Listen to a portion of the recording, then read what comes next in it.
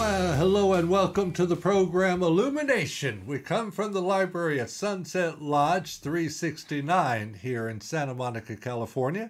As always, it's great to see you. My name is Les Jones. I serve as the senior deacon of Sunset Lodge.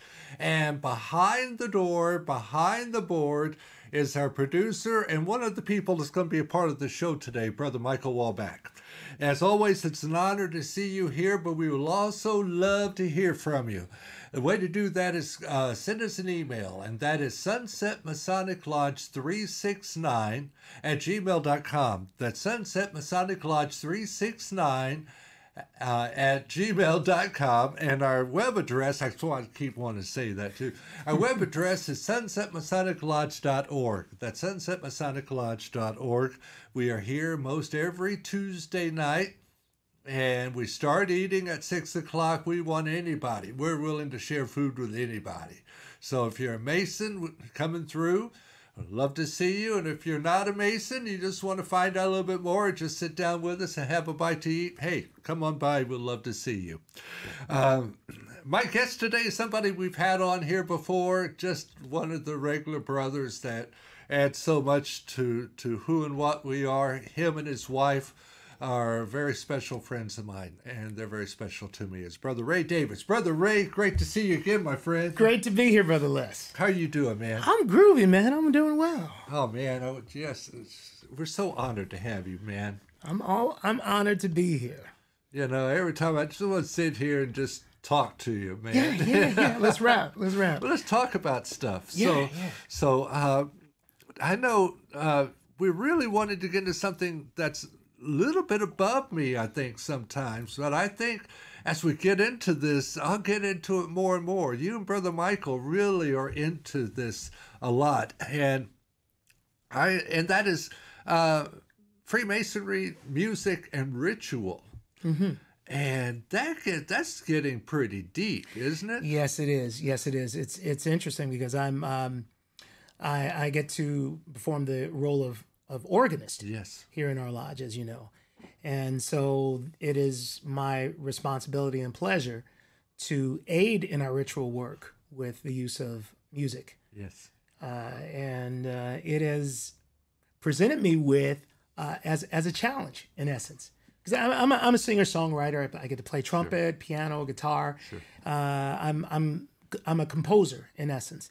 And it has not been easy always to know exactly what and where things should be musically. It's a lot like Freemasonry in general to me. In other words, there are certain parameters that make sense. You don't want to overstep. But at the same time, what exactly does one play? I mean, I can't imagine in the middle of what we do, just playing some rock and roll necessarily. Sure, no, it doesn't fit. Doesn't quite fit. Feels good. Except that time you played deep in the heart of Texas. I did do that. You know, that was nice. That fell right into that was place. brother to brother. That's right. But it's interesting. I know I spent a little time in junior high school and high school playing an instrument. I played the tenor saxophone. Oh yeah, and I loved it. It was a lot of fun. But the depth of what music really is, when you break down music, mm-hmm. and how it applies to the ritual of Freemasonry on top of that, there are a lot of parallels to it. And it just seems like the whole thing, and Brother Michael was bringing that up, and I want to give him a second. I don't want to just push it off on him, but it just seems like there's such a parallel between musical notes and the ritual of Freemasonry. What do you think, Brother Michael? Yeah, I think so. And we were talking, Les, a little bit earlier, that in the second degree, in the staircase lecture, that music is placed above geometry and just beneath astronomy. It was considered extremely important to Masons in terms of consciousness and enlightenment. And one of the things that the old ritual suggests, which we've sort of removed a little bit sadly from the newer abbreviated version of it, is its connection to mathematics. And of course, mathematics being a huge part of Freemasonry. We talk about Pythagoras and the Pythagorean theorem and so forth. So maybe Ray can shed a little light on how music and math sort of somehow seem to connect to one another. Yeah, it's a wonderful thing to bring up and to contemplate, because as we well know, number really describes everything. Number is everything. And music, if it's nothing else, it is a physical manifestation of number. Every note is in essence vibration. Right. That can be quantified. Right. Yeah. So now the thing that makes music though is that we're not interested in every vibration. We're interested in vibrations that correspond or predictably don't. Does that make sense? I tell you what it sounds a lot like. Yeah. I recently became a ham radio operator. Yeah. In fact, I think this very day is my 3rd year anniversary getting my first license. Hey, there you go. But it's like the frequencies within ham radio and breaking out the different frequencies to do whatever you want it to do. Yeah. It sounds a lot like that. It is there is a language of these frequencies, of these resonances. Yes. There's a language that we employ to describe it. Of course, you've heard musicians speak of notes, A, B, C, D, E, F, G. You know, in the West, we use just those 7 numbers, or letters, I should say. Right. But an A is not just an A. There are A's that sound up here, A's that sound down here, and A's in the middle. Right. But they are all predictable. That is to say, the vibration of a lower A and the vibration of a higher A are equal, except they're not. Except they're not. The easiest way to demonstrate it is by listening to it, is by hearing. But we're able to combine by using the letter names of the notes, and by creating instruments that can predictably recreate those vibrations, those frequencies, I should say. Predictably, we can construct music.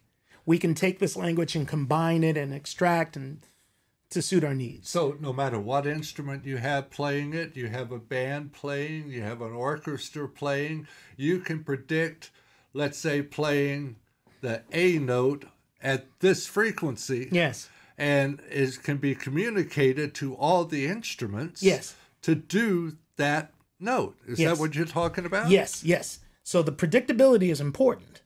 It's the reason why when you attend an orchestral concert, Right. or a concert band, really any kind of a group of musicians, but an orchestra concert, the first thing you're going to hear when the orchestra takes the stage is them tuning up. Right.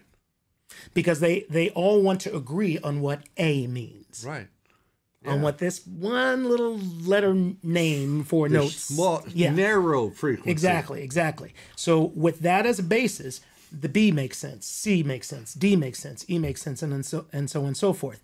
The skilled composer, therefore, recognizing a certain order that must be in place in music for it to be understandable, uses the rules of that order to construct pieces that are appropriate for whatever the situation is. Now, I know that some people, especially today, you know, the typical pop music fan doesn't think of music in this way. No. Not at all. They don't necessarily even think of music as being ordered, but it is. It really is. It doesn't matter the style or when it was composed or when it was created. There is an order to it. There are things that it will do and things that it will not do. And those things have been decided by people. That's order. This is a piece that begins at a certain time and ends at a certain time. Right. That is order.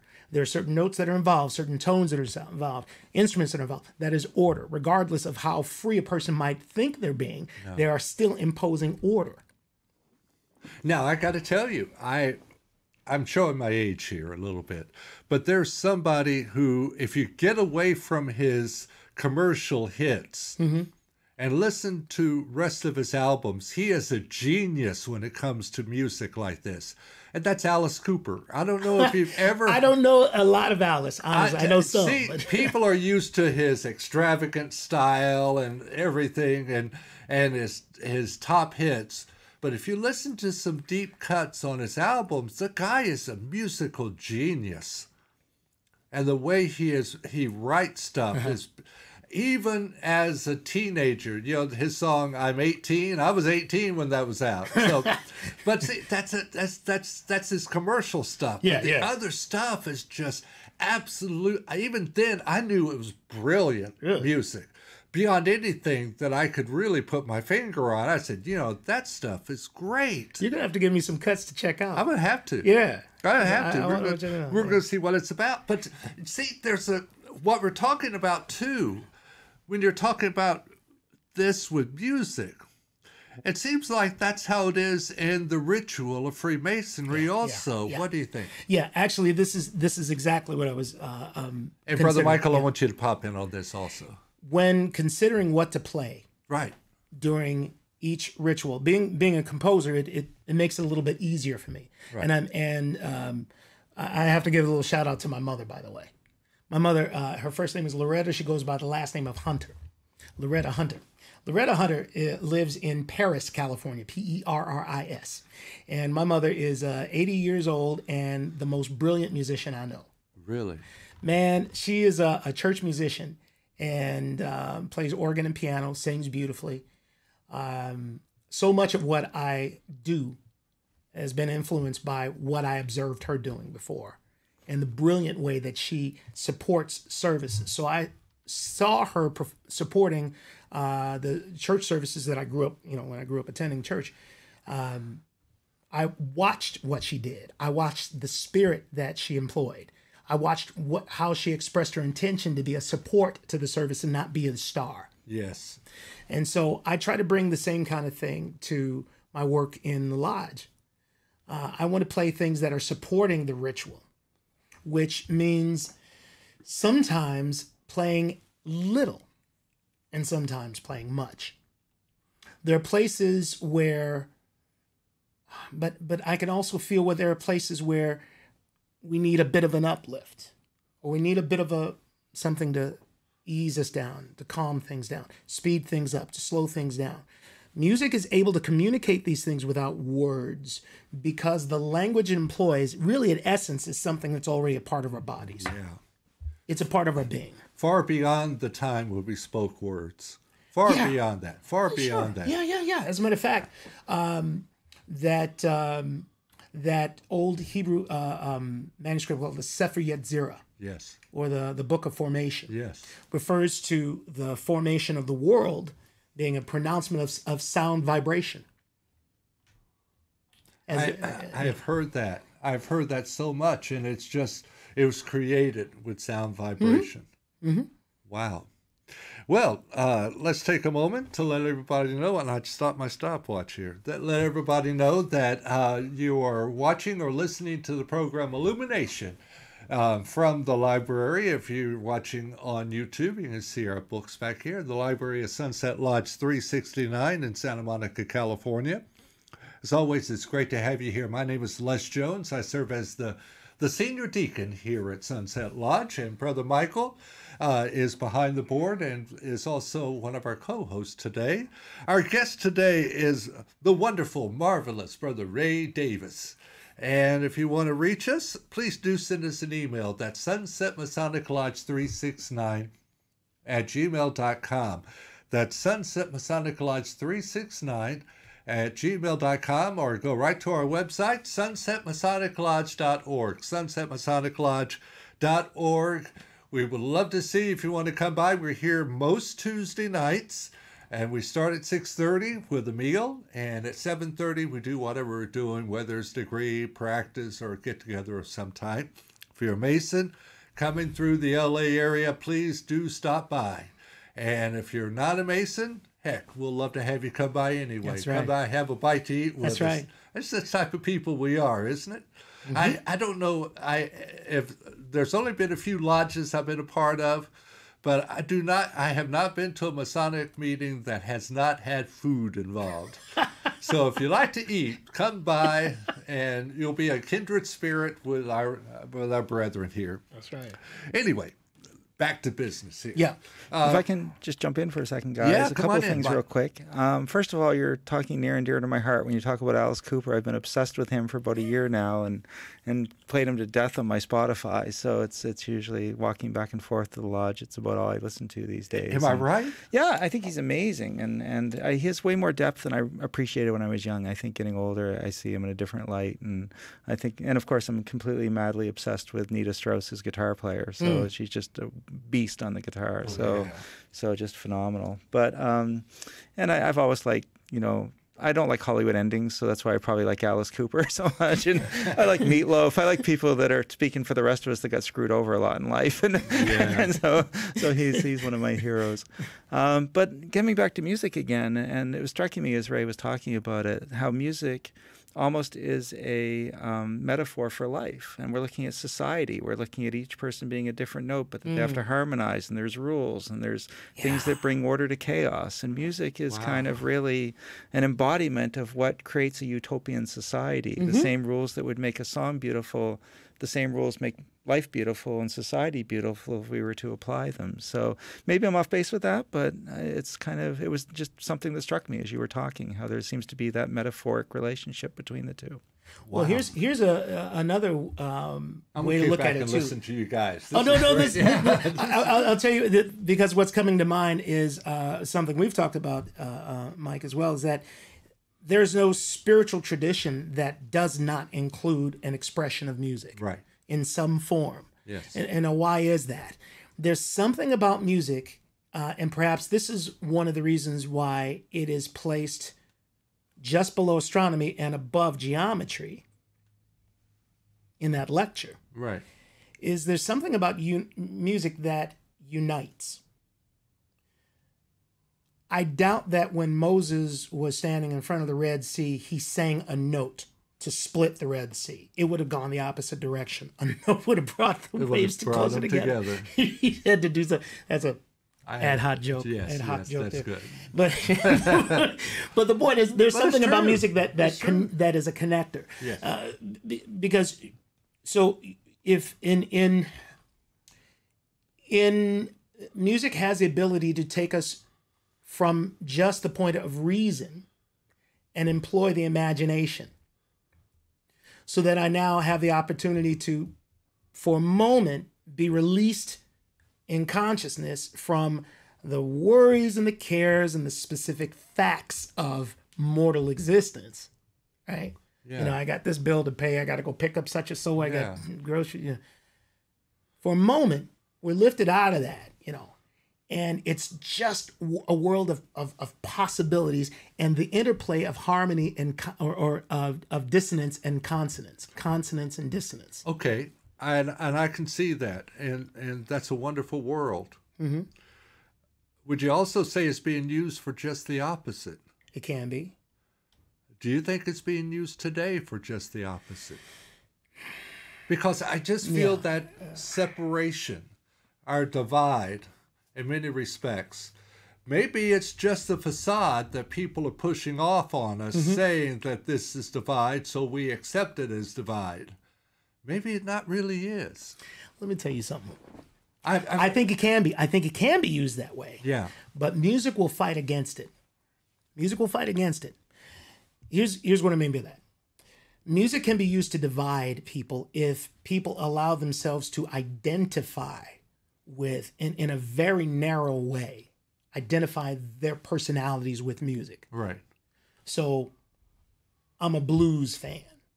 What does it mean to say that I'm a blues fan, or I'm a rock and roll fan, or I'm a country music fan, or I'm a whatever? What does it mean? It means that's most of the music I listen to, or that I am equal to just that type of music lover. That's an entirely different thing. In harmony with that music. Right. So here's what I mean.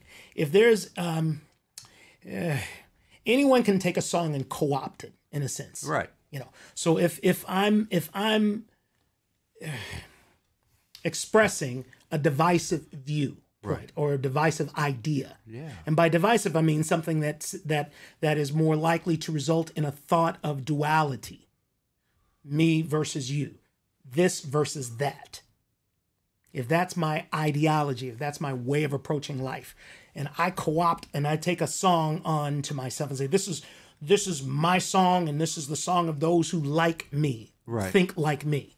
Well, that song and that style can be thought of as divisive. I'll give you an example. I grew up in Compton here in Southern California. Yeah. It was a nice little community. Nice. But for a while, Compton was always thought of as a dangerous place. It was, at one point, it was called the murder capital of the U.S. When I was a kid, yeah. But I was a weird kid. Most people in Compton were listening to R&B and soul music and whatnot. You know, in my house, first of all, there wasn't a whole lot of pop music of any kind. I bet. Yeah. So I was listening to a lot of gospel. I was listening to a lot of classical music, what we call classical music, or Western European concert music, put it that way. And then anything else I could hear. So I heard some rock and roll. I heard some pop. I heard some Montevani strings. I heard some country songs. And there wasn't a whole lot that I absolutely disliked. I loved everything. And then I learned as a child, I believed that as a child that certain styles of music, I thought country music was not for me. Somebody told me that. This is not, the people who love country music don't love you. And so for years, I had a mental block to country music. All the while, my foot wanted to tap when I heard it. Yeah, of course. And bluegrass especially, man. Oh, yeah. Woo. It's great music. It's great playing. You see what I mean? So the music itself is not divisive. It's what people do with it. When we try to assign or we think of identification, personality identification with a style, Right. or an artist or a group or whatever, it's like the old silly idea of Beatles versus Rolling Stones. Yeah. Really? Yeah. Really? What's the point? What's the point? So in the lodge, I feel as though, one of the things I get to do in ritual, one of the things I get to do with music is we are united under an idea of brotherly love and concern and care. The music that we play can be of any number of styles. I mean, number of different, any key, any tempo. But it's now being identified with something that's egalitarian, something that's, loving. Yes. I've never told you this, but I think some of the most magical moments during the ritual in your work is when you just do just the few little keys. Yeah.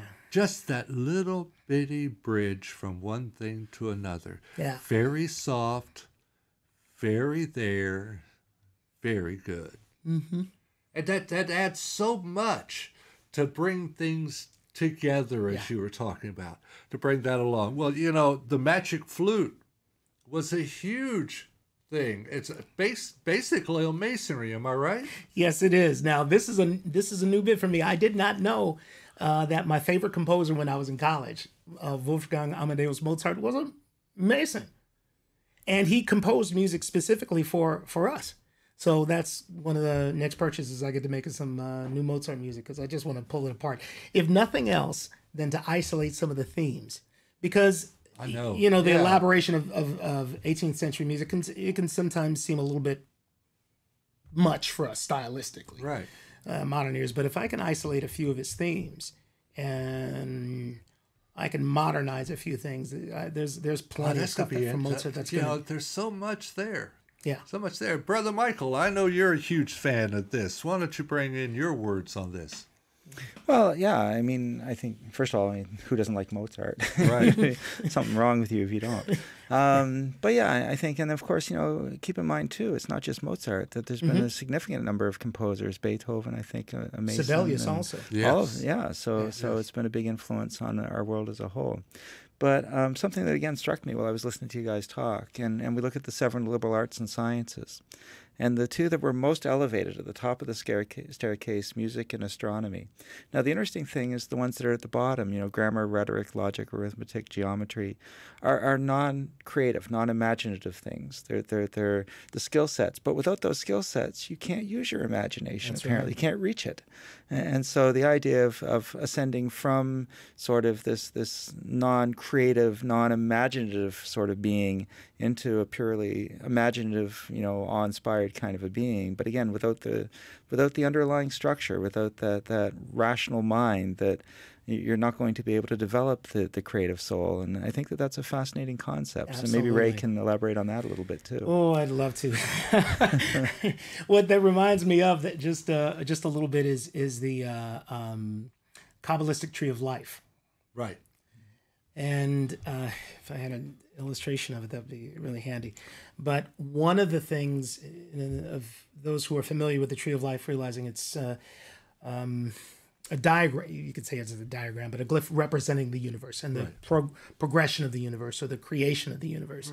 Right. And I say Kabbalistic tree of life because the particular studies that I'm involved in have more to do with that particular way of interpreting it, as opposed to or I should say the Hermetic tree of life, as opposed to the Jewish Kabbalah, which is a slightly different study. Sure. But the idea that at the bottom of the tree is the center, or the Sephirot, known as Malkut, or the kingdom, represents the physical world, the manifest, everything that is shown up in form. Right. Or its opposite, the very top, Keter, is the crown, and that is the unexpressed everything. Everything before it has started a process of involution. Yeah. And therefore, music, if you were to place in those liberal arts, you would find music towards the top of that, as opposed to something in form. Oh, yeah. And that's why music is such a fascinating subject, because it has form, yet it doesn't. We say, you buy music. You say you buy music. How do you what do you have? You can't put it in your hand. So, wow. So music has a lot to do with Masonry, doesn't it? And it parallels so much to it. Do you have any final words, Brother Michael? No, I think, I want to leave it with Ray, because he's the guy that I think is just fascinating tonight to listen to. So I'm going to leave the final words up to Ray. Oh, final words.